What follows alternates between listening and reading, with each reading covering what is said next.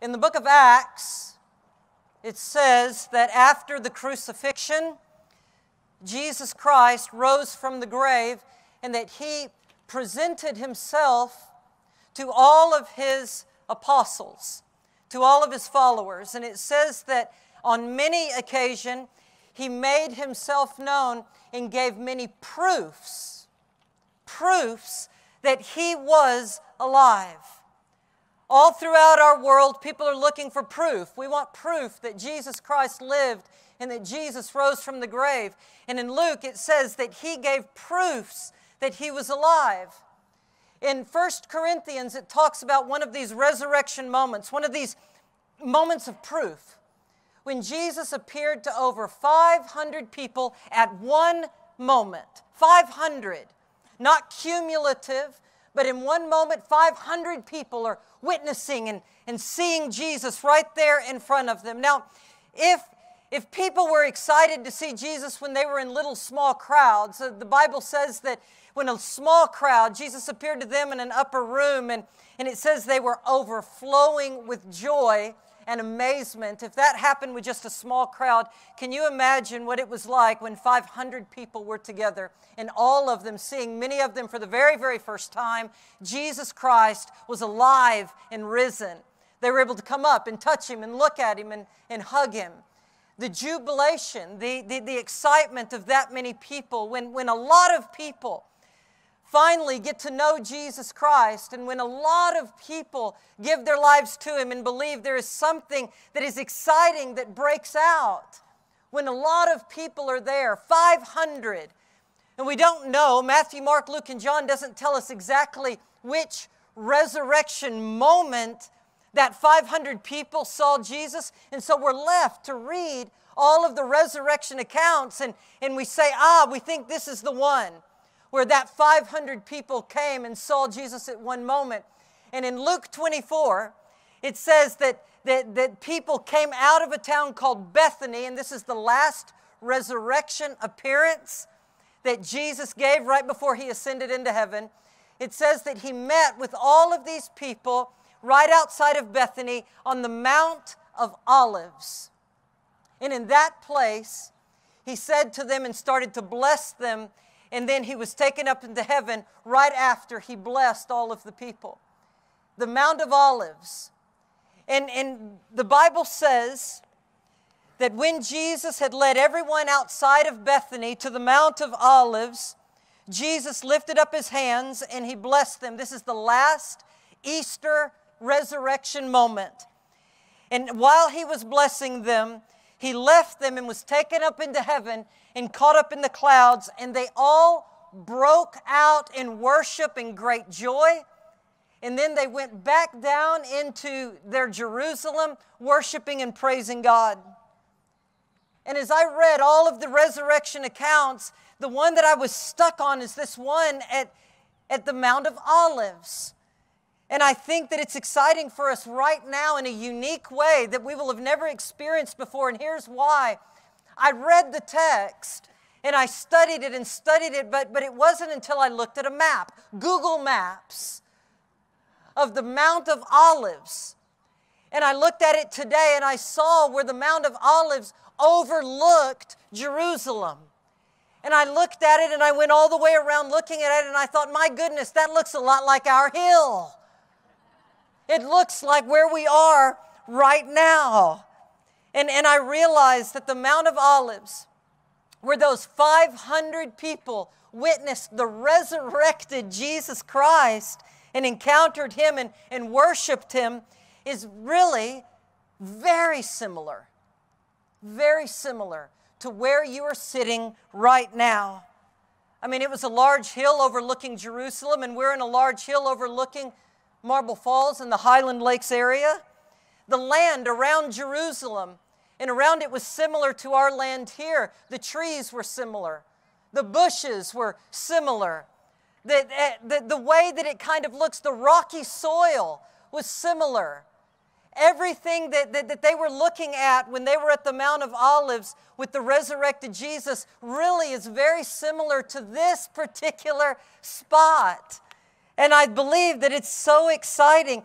If you cannot go to the Holy Land in worship on the Mount of Olives, this is the second best place in the whole country.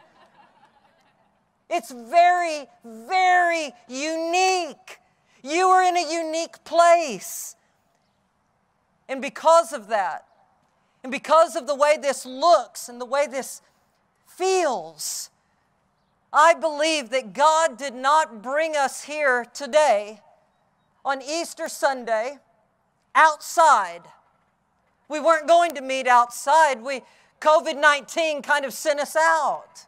We weren't going to do it. We were also going to move back in just a few minutes ago when the weather was coming. I mean, we had our finger on the send button. We were going to go in. But God wanted us to be on our Mount of Olives in this particular spot that looks so much like it did for all of Jesus' followers in that moment and in that time when they had their Easter moment and witnessed the resurrected Jesus. God ordained this. He anointed this because it is by no accident that He wanted every one of you to be right here sitting down looking at this very place. He wanted you to sit there. And He wanted to talk to you, and He wanted to appear to you on our Mount of Olives together, just as He did those people during that time. And if all of you will open your hearts and open your minds, today's Easter will take you to the mountaintop with Jesus Christ, just like it did all of those original followers. Luke goes and in sequential order, he describes these moments where Jesus' followers met Him on the Mount of Olives. And they had these very incredible encounters with the Lord. And we're going to trace those, and we're going to pretend like that was us. And this is our Mount of Olives. And we're going to join Jesus in all of these moments. And we're going to allow our hearts to be transformed just like their hearts were transformed in those moments. And so the first encounter on the Mount of Olives that we're going to have with Jesus is talked about in Luke 19:28, when Jesus comes out of a town called Bethany, and He is going down into Jerusalem on what we call the triumphal entry in Palm Sunday. And let me tell you about the geography so you can really see, man, it is similar. Here is how close Bethany was to us here and how close it was to Jerusalem.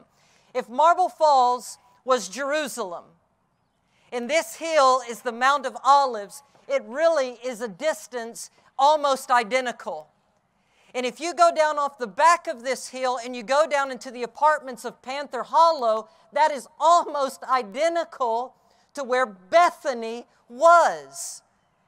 And what was happening is that people were coming out of the town, the little village of Bethany, and all of the people knew each other. It's a little village. Many of you come from a small, small town. Y'all know what it's like.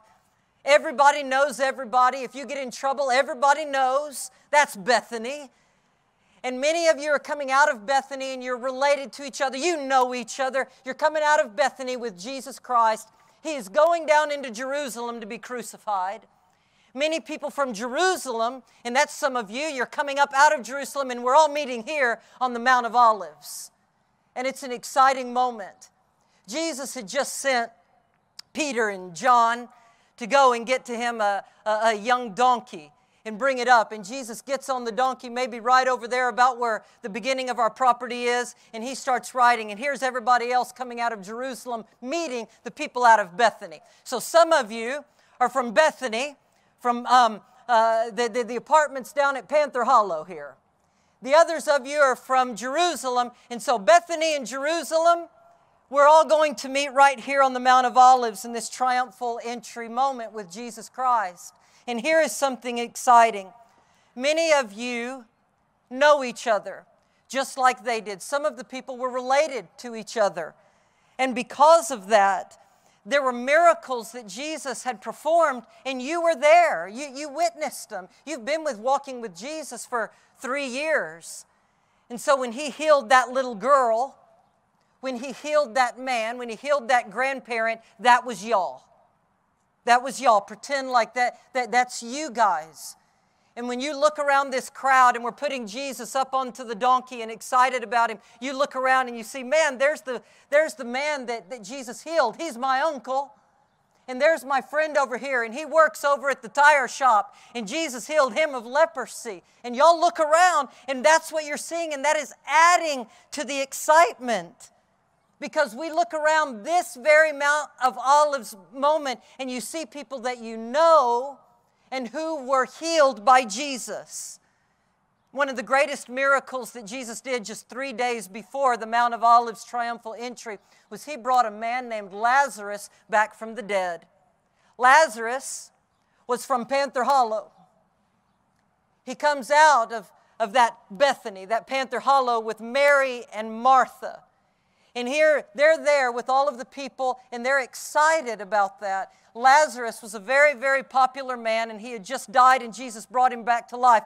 So if we were going to make this very, very real, and we were going to understand what it was like to be with Jesus in that moment, then one of you guys has to be the popular Lazarus. Let's choose Coach Larry Berkman. What do you say? Coach Berkman is sitting over here. Wave to us, Coach. There he is.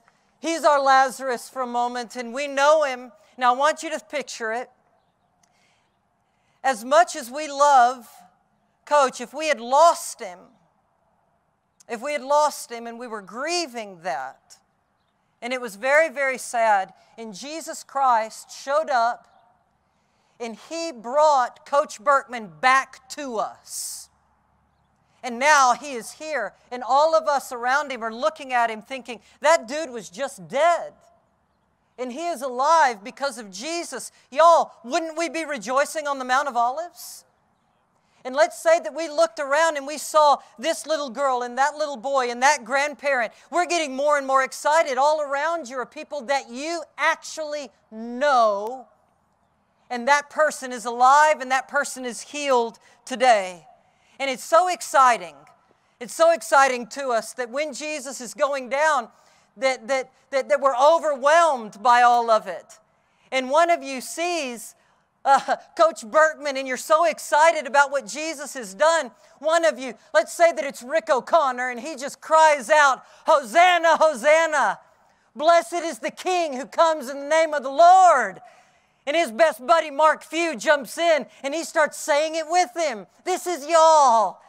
And you're excited about it, and all of you start saying it together. Hosanna, Hosanna. Blessed is he who comes in the name of the Lord. Blessed is the King.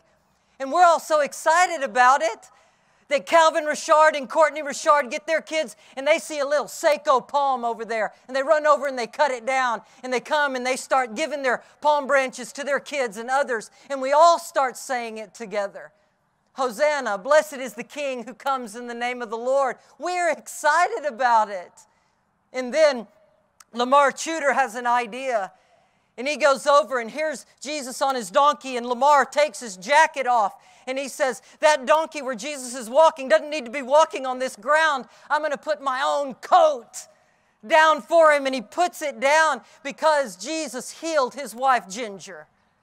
And he puts it down, and all of us know these stories because we know each other. That's the way that it was for them.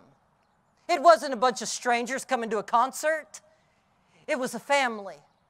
These were people who knew their stories, and they were excited about all of it. And the Bible says that Jesus came as a king, but he came as a king in peace. He came riding on a young donkey, not on a war horse, but on a donkey. And we didn't know that Jesus was riding down into Jerusalem to take his throne, but the throne would be the cross. We didn't know, but he did, and he continued to ride anyway. And then we move on, and there's another moment here on the Mount of Olives, and we can't forget it. A few verses later, Luke 19:48, right after we're all excited, there comes a moment where Jesus just stops his donkey. Whoa! Before he gets down off of the hill, maybe somewhere over here near this tower, we're all here and we're with Jesus, but he stops. And all of us kind of in the back, we're thinking, why did we stop? Troy Sims yells out, why are we stopping? And it's because Jesus just starts to look, and he's looking down over our Jerusalem, our Marble Falls, and he just stares for an awfully long time. And he just looks at it, and we wonder, what is he looking at? And we go over to him, and we see that he's beginning to cry. He's beginning to weep. Jesus only wept in the Bible. We read on 2 occasions, and one of them when he was up on the Mount of Olives and he's overlooking a town very similar to this, and he looks down at all of them, and the people who are closest to Jesus, here's what he says. He says, if you, Jerusalem, and for us it would be Marble Falls, if you had only known what would bring you peace. Why peace? He's coming on a donkey, not on a war horse. He's coming in peace. If you had only known what was going to bring you peace on this day, but your eyes didn't even see it. And then he said, oh, how I longed to be like a mother hen that gathered all of its chicks and protected them, but you rejected me. And when he's talking about it, he begins to love them. But he's hurt because they've rejected him. But his love propels him to go further and further down into Jerusalem. But his heart was broken for them. As they were up on this mountain and they were looking down, Jesus' heart was broken for all of the people. Our heart breaks for our city too. I'll share with you a personal story. 11 years ago, I was the pastor at First Baptist Church in Hondo, Texas, west of San Antonio, and I loved it, and my wife loved it, my kids. We loved our church, the First Baptist Church of Hondo. A committee from this church, Marble Falls, showed up to us, and they said, we're needing a pastor, and we'd love to talk to you. Would you just come to Marble Falls and pray with us and talk to us? And we came. We met with the committee a couple of times, but there was something that happened in my life when John Berkman brought me to this very spot, actually. None of these buildings were here. He brought me here, and I looked out, and something happened, and my heart broke for the people of this valley, this community in the Highland Lakes area. In fact, I was standing absolutely where I'm standing right now. And in a moment, God took my heart from where it was, and He placed my heart here. And for all of these years, I've had a longing for all of the people of the Highland Lakes to meet the risen Jesus Christ. I have a longing and a passion for that. I look down at our community the way that Jesus, and we're looking down at it the way that Jesus looked down at His community. And our heart kind of breaks with Him.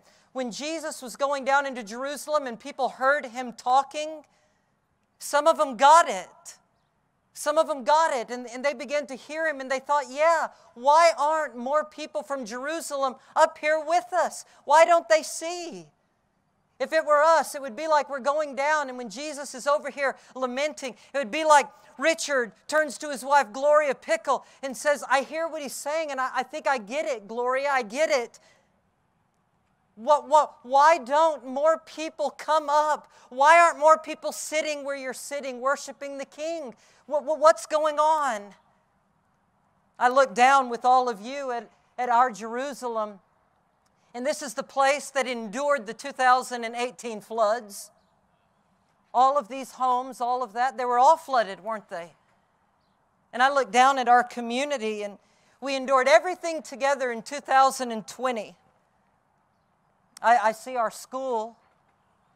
I see HEB. I love HEB. I see your homes in Meadow Lakes, and I can see all the way to Mormon Mill. I can see it. Jesus stopped, and He looked down at His community, and His heart broke for everybody. And He thought, I'm going to continue riding this donkey down and go to the cross because of all of these people, because I love them. And then all of us go down with Jesus, but then Jesus brings us all back here for a moment of teaching. In Luke 21, another moment on the Mount of Olives, we all come back up, and Jesus starts talking to us about the end times. And to all of His apostles, He said to them, and they would have hung on every word, Watch out, he said, that you are not deceived. For many people are going to come in my name, and they're going to make you think that they are all about me and that they are strong Christians. But they are not. Do not follow them. When you hear of even wars and rumors of wars and uprisings, and people are mad about this and people are mad about all of that, don't be frightened, he says. All of these things just are going to happen in this broken world that we're in. Hold on, because I'm coming back, and you will know. And some of us hear that, and we're in this crowd on the Mount of Olives, and we think, I think we get it, Lord.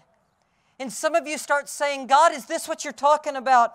Okay, that when things get really, really bad, that we're not supposed to panic? We're not supposed to lose our minds? That we're not supposed to get involved with stupid things? That we're going to serve you wholeheartedly through it and faithfully? Lord, is that it? And he says, yes. That's the end times message. And we say, okay, Lord, and many of us go back into Bethany, and some go back down into Jerusalem. There's another moment just a few days later in Luke 22 that something else happens here on the Mount of Olives with Jesus' followers. And now this is the hardest moment, one of the hardest in Jesus' entire life. After the Last Supper, in Luke 22, Jesus, it says, went out as usual to the Mount of Olives, and his disciples followed him. And this time there's not a large crowd. There may be only a few of us. And on reaching the Mount of Olives, it says that Jesus said to them, I want y'all to stay here, and I'm going to go over here, and I'm going to pray. And I want y'all to pray so that you are not led into temptation. And the Bible says that Jesus went from about here to our prayer tower, and then he bent down, and he started to pray. And he said, Father, if there is any other way we can do this, if at all possible, may this cup pass away from me. And at that moment, he is sweating like drops of blood falling from him. If there's any way, Lord, any way, can we do this a different way, God?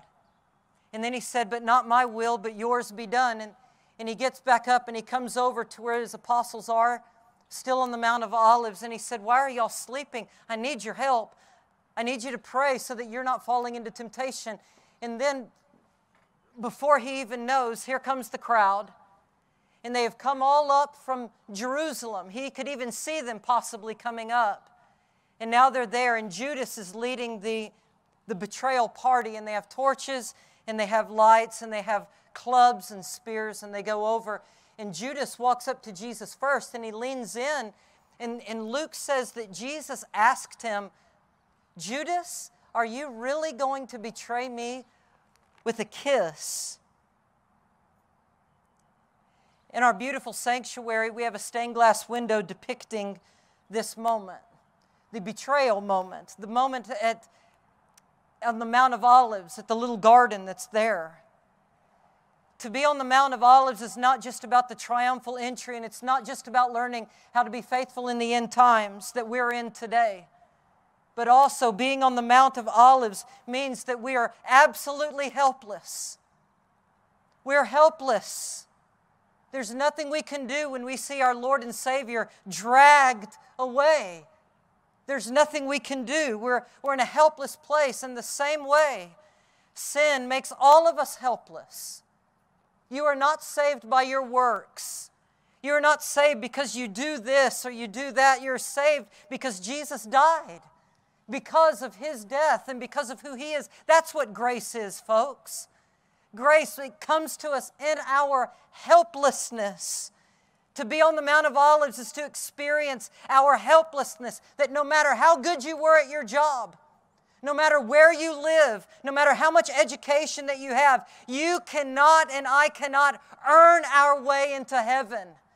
We are helpless. And Jesus Christ was taken off of the Mount of Olives, and we just are there. And if we had been with all of the apostles, we would have fled like they did. Many of you would have gone back down into Panther Hollow, into our Bethany. And you would have knocked on all the doors and you would have said, they just arrested him. They just arrested Jesus. And the neighbors would have said, well, where did they take him? And you would have said, I don't know. But they were going back down into Jerusalem. And you would have woken up all of your neighbors there, your people related to you. And you all would have come out and y'all would have gone down and started to look for him. Some of you may have gone down into Jerusalem looking for Jesus. But by the time that morning came and a lot of people came out of Bethany looking for Jesus, and you're looking for him down in Jerusalem, and you see a big crowd gathering, and you're thinking, what's going on? And people are saying, there's a crucifixion today. And you get there out of Bethany looking for Jesus just in time to see Jesus carrying his own cross. And you think, how in the world did this happen? And he passes by each one of you. All of you who are here cheering for him during the triumphal entry, he passes by you and you look at him and you say, Jesus, what's going on? And you're thinking maybe something can save him. What's happening? You're as confused as you have ever been. And you're helpless. And they take him and they put him on the cross. And you, many of you from Bethany and Jerusalem, you see Jesus die.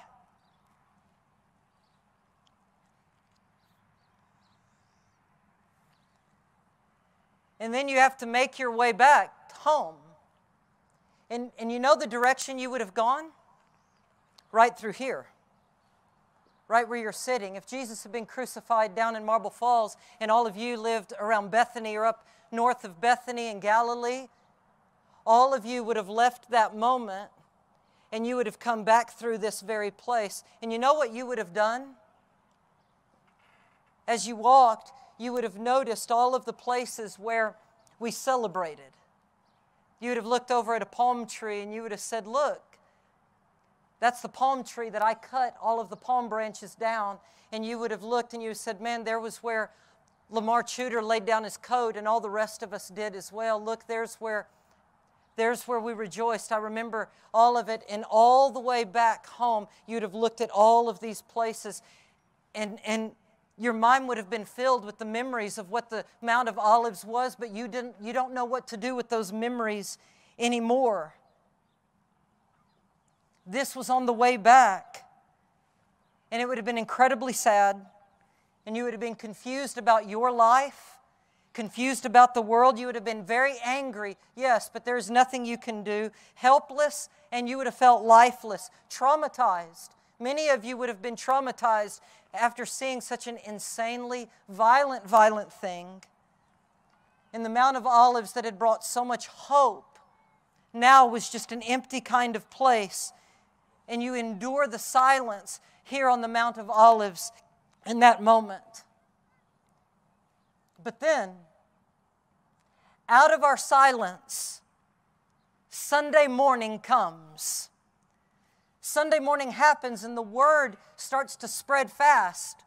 People are knocking on doors down in the villages and people are coming and talking to you about it. And what they're saying is that some of our very people, some of our women that we know and love and trust, they went to the tomb this morning and our own ladies have come.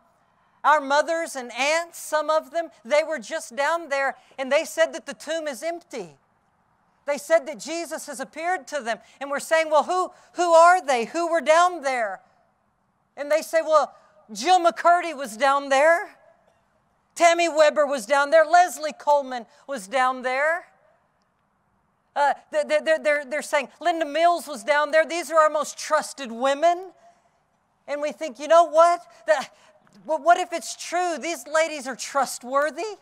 They wouldn't make up anything like this, and we begin to believe and get hope. And then more and more of you come and you say, I saw him too. I was just walking to Burnett on the road to Emmaus. I was walking over here and he just appeared to me walking. And you come running back and you start telling everybody, man, he appeared to me too. Matt Cochran says, I was there. And we say, really? And he says, yes. And we all start to hear the stories. And y'all, there's hope being reborn among us. And do you know, where Jesus chooses to make his very last resurrection appearance? Right here, the Mount of Olives. Luke 24 says that he leads everybody out of Bethany, and he comes to that place, and right there, 500 or so people show up, and they witness his resurrected body, and for all of them, that was Easter.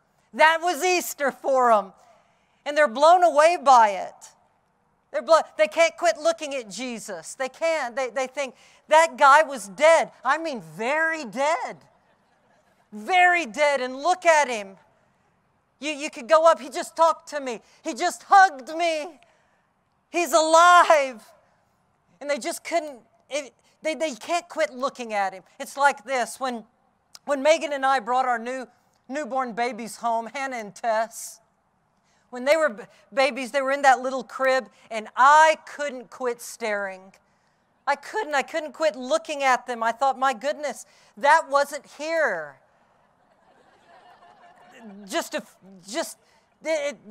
Where did they come from? Look at this life. And I would just look at them and look at them. There was a life that was right there. There is something that is gloriously fascinating about a newborn.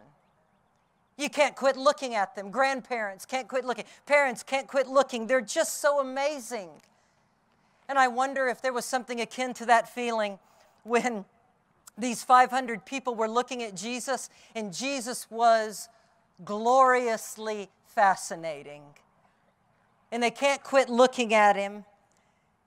And this man was dead for 3 days, and here he stands in front of us. He just hugged me. I just touched him. And at that moment, those 500 people became ever so convinced that Jesus really was the King. And somebody says, do y'all remember when a few days ago we were singing and shouting, Hosanna, blessed is the King who comes in the name of the Lord, and we were doing it right here on the Mount of Olives, and now he really was. We were right. He is the King, and somebody says he was and is the King, but he's not the King like I thought.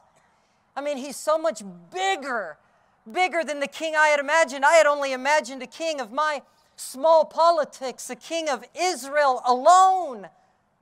But Jesus is King of everything. All of history, the whole world, he is King of everything. And he is King, y'all, over so much more than every little thing in our world as well. Other people in that crowd were immediately compelled to share the good news with others, but every one of them who saw Jesus were deeply and radically changed by the resurrection. And then all of you are here, hundreds of them. And Jesus begins to do something. This is the very last thing that he did. This is after the Great Commission, after go and make disciples of all of these people, baptize them in the name of the Father, Son, and Holy Spirit. Surely I'll be with you to the very end of the... After all of that, the last thing Jesus ever did, there on the Mount of Olives with those 500 people, it says that he blessed. I bless you, and I bless you, and I bless you, and I bless you. Maybe it was Aaron's blessing. He would get his hands and he'd come and he would touch all of you, touch your head, and he would say, may the Lord bless you and keep you. May the Lord be gracious to you. May the Lord turn his face toward you and give you peace. Come here, come here. Put his hands on you. May the Lord bless you and keep you. May the Lord turn his face toward you and you and you. May the Lord bless all of you. And the Bible says that in the middle of all of that blessing, that Jesus began to lift right up into a cloudy day just like today. A cloudy day.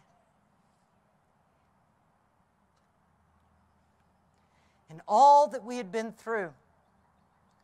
And he blesses, and we see him lifting right off of a ground and going up, and we all begin to cheer, don't we? We all begin to cheer for our Lord as he goes up. And the last thing, as we're cheering, the last thing that he yells down at all of those people, I love you. And he's gone. But our cheering doesn't stop. We start cheering and we cheer and cheer, and then he's vanished, but we can't help but keep cheering. And we keep cheering, and we have been cheering for our risen Lord ever since. We're continuing to cheer him on. That was Easter for those 500 people, and today that is our Easter too. Do you believe that God wants you to have a Mount of Olives experience? I do. And would all of you say, I do? Why is it appropriate to respond to it with joy and commitment? Because the Lord defeated sin and he defeated death. And there was nothing else that could have. Some statistics say that almost 4% of everybody who had gotten COVID-19 had died, and that the death rate was about 4%. But did you know that the death rate of sin is much greater, that 100% of people born into our world are born into sin, and sin is 100% fatal for everyone. Sin is the virus, the pandemic that kills our world and kills our souls and sends everybody to hell and death. 100%. And they say that in regard to COVID, some statistics say that the vaccines have a good healing rate, some of them over 90%. But the gospel of Jesus proclaims that the vaccine for sin and eternal death is Jesus Christ, and it is 100% effective. Jesus was born into our world, and he lived and died, and he brought God here because we couldn't get to God. And he brought him to all of you. And because he lives, we can face tomorrow. Because he lives, we can go on. People of the Highland Lakes, we can go on. Because our Savior is alive. This is what it's about today. I wonder if, as we move toward a moment of invitation, would you bow your heads with me? Jesus Christ is alive today, and that fact is the most important thing in the entire world and in all of history. It is the most important thing. And for many of you right now, if you feel that God is tugging on your heart to give your life to him, teenagers and children and adults, if you feel that God is tugging on your heart, don't waste this moment. Don't be embarrassed about it. Don't hesitate. If God is speaking and you can feel him, the Jesus that rose from the grave is speaking to your heart, and he's saying, give your life to me.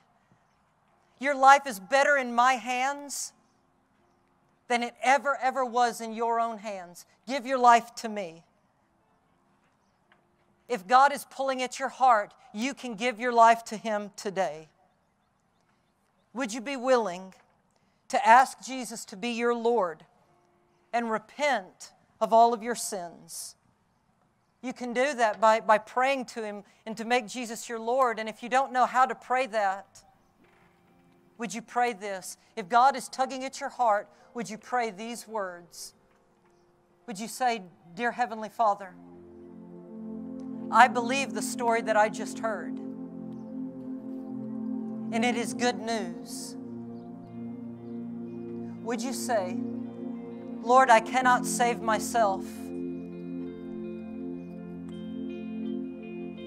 and I want you to be my Lord. Say, I repent of my sins, and I give you my life. And the last part is this. Would you say, I believe that you rose from the grave? Now, all of you who gave your life to Jesus just now, many of you prayed that. If you gave your life to Jesus just now, with everybody else still looking down, still looking down, if you gave your life to Jesus, would you just make eye contact with me for a moment?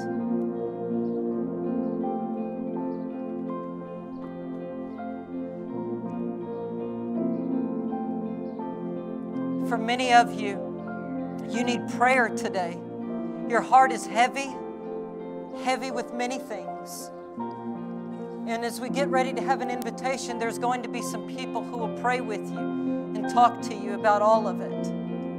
And so I want to ask that if you need prayer today, or if you looked up at me a moment ago, we're going to have a place over here to your right under our resurrection banner, in a place where we have a little palms set out. And I want you to come over and share with some of our people, some of our counselors over here. Tell them, I gave my life to Jesus today. I gave my life. Go and share it. Or if you need prayer, would you go and do that? But for all of the rest of you, all of you sitting here, when we stand, many people are going to go over there and get prayer, and many are going to confess that they've given their life to Jesus. But what about the rest of us? Would you be willing to get up out of your seat and come to the edge of our Mount of Olives? And would you follow Jesus, who wept over his city? And would you pray for the Highland Lakes area? Would you pray for our schools, and would you pray for our communities? Would you pray for our businesses? Would you pray for all of the people who need to know King Jesus? Would you pray that you become a better witness for all that Jesus has done? Would you come? Let's all of us go to the edge of the Mount of Olives here and look out over our city, and let's all of us pray. Let's pray for our community and pray for our friends. And so I'm going to pray for us. And if you looked up at me, I want you to come right over here, and they'll pray for you. I want you to tell them, I gave my life to Jesus. I prayed and I did it. And if you need prayer, find these people and ask them to pray. But y'all, let's all of us pray for our community. Are you ready? Dear Heavenly Father, we bring the end of our Mount of Olives experience to a close in this way by responding to you. Lord, when you ascended into heaven, it says that the people couldn't quit cheering. They were so excited. And I ask you, Father, that you will give that excitement to all of us today, that you will be with us and you will move, and that we too will be changed. Be with us now, Heavenly Father, as we respond to this Easter message. Be with us, Lord, in Jesus Christ's name, that we pray. By the power of the risen Lord Jesus, we pray. Amen.